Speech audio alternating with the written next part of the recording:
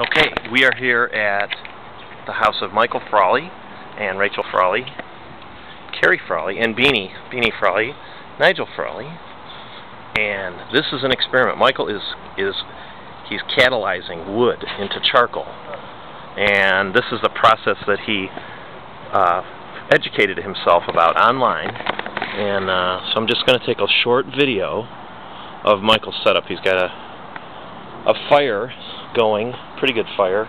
It's a combination of charcoal and kindling, and in this can Michael has a bunch of wood that is sealed. It's a paint can that's sealed at the top with a bunch of ventilation holes punched in the top. So how does this all work now, Michael?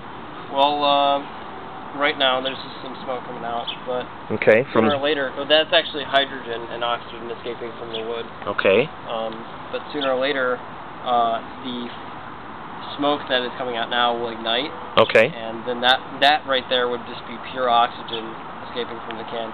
And then as soon as it's done igniting, we block the holes in the top to make sure that no other oxygen gets in. And then what's left behind is pure carbon. Pure carbon. So what do you do with the chunks of carbon at that point? Well, it makes really great charcoal. Charcoal. Yeah. Okay. That's amazing. So you have to keep, once this is done burning off and combusting, you cover it up so that the charcoal doesn't keep burning? Yeah, exactly. Okay. Just trying to keep these flames going. Yeah, definitely. Yeah, Michael's got some good heat going on there, but it's trying to ignite the new kindling. These are new pieces he put around. The problem is I think we need flame too. Right, right. There is some good flame going. I think you're going to catch. I think what you just did, you got a good glow underneath going now. No, I'm trying to... It's just kind of cool. I'm supposed to be installing doors, but this is way more fun. So, this is Mike Kai reporting from Strongsville.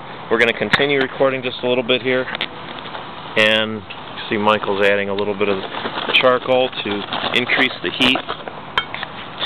I'm kind of curious to see if the seam on that can, we'll have to watch. I want to see if that splits, but I don't think it will because you're vented on the top. No, I'm looking over right here right now. Is it okay? It's not bending or anything now. Because in the old days, this used to be soldered. The seam used to be soldered, right. But I don't think it is. I think it's mechanically crimped, right? Yeah, exactly. I think it's mechanically crimped. So, anyway, so I thought I'd take a video. It feels like we're at Yankee Peddler Festival, and that's it. So, we'll give you the next video segment. Will be after everything cools down and Michael has catalyzed the wood, and show you the end result.